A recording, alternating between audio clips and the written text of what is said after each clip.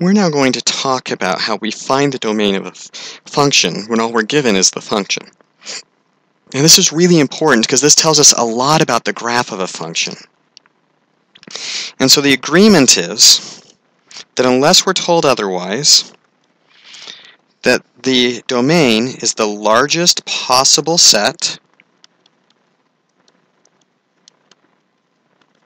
of numbers where the following conditions are true.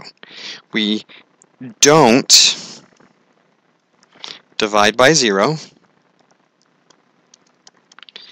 and 2, we don't take the even root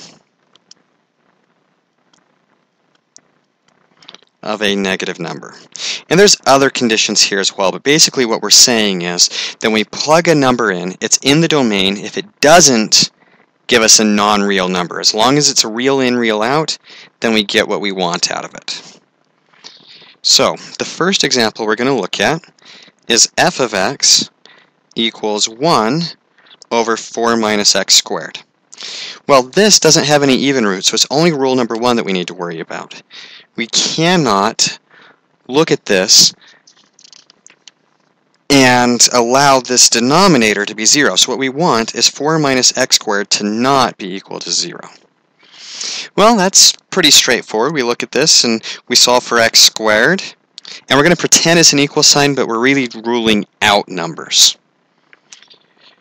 So we solve minus x squared equals minus 4. Let's multiply both sides.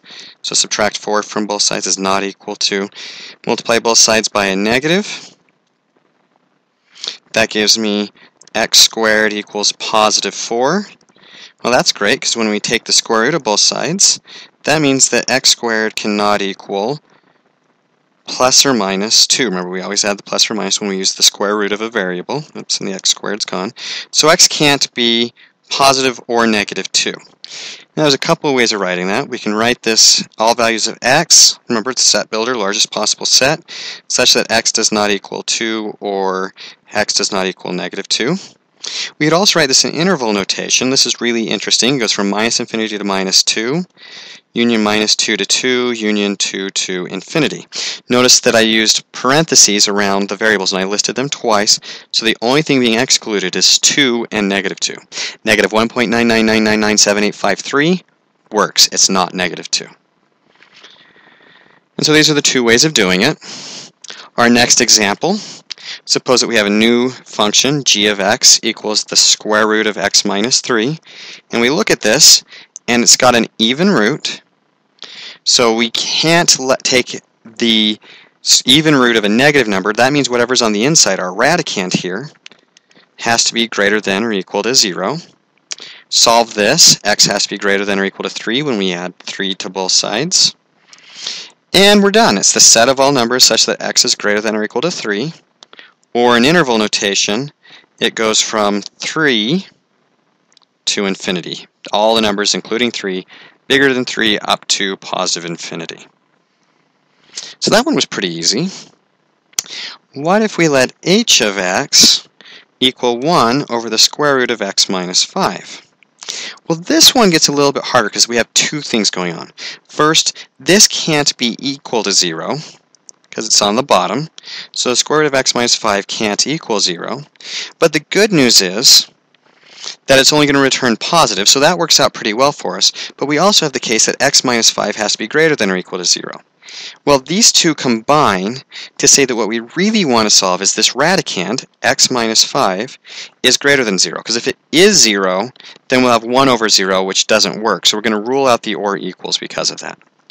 Well, add 5 to both sides, and x has to be greater than 5. So our set builder is all values of x such that x is bigger than 5, or our interval notation is 5 with a parentheses to infinity. And the reason we need the parentheses again is because the radical's on the bottom, so we have to rule out the fact that it can give a 0, which rules out the or equals component. Okay, one final example. Suppose that p of x is equal to the square root of x squared minus x minus 6. Well, here remember that because it's an even root, it can't. What's inside can't be negative, so it's got to be greater than or equal to 0. This factors as x minus 3, x plus 2 is greater than or equal to 0. This is a quadratic inequality, so all we have to do is put our numbers on, the minus 2 and the 3. They're both filled in circles because it's an or equals and they're both from the top. We get x minus 3, x plus 2, and then our final product, the whole thing. Well, x minus 3 is 0 at negative 3, positive to the right, negative to the left.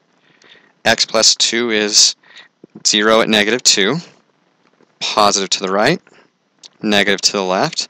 A negative times a negative is a positive. A negative times a positive is a negative, and a positive times a positive is a positive. Since we're greater than or equal to 0, we shade in the positive regions. And so we're just going to go straight to interval notation for this one. It goes from minus infinity to minus 2, union 3 to infinity. And it's important to note that this particular book prefers interval notation to anything else, so make sure you can give your answer in interval notation. And that's how we find the domain of functions.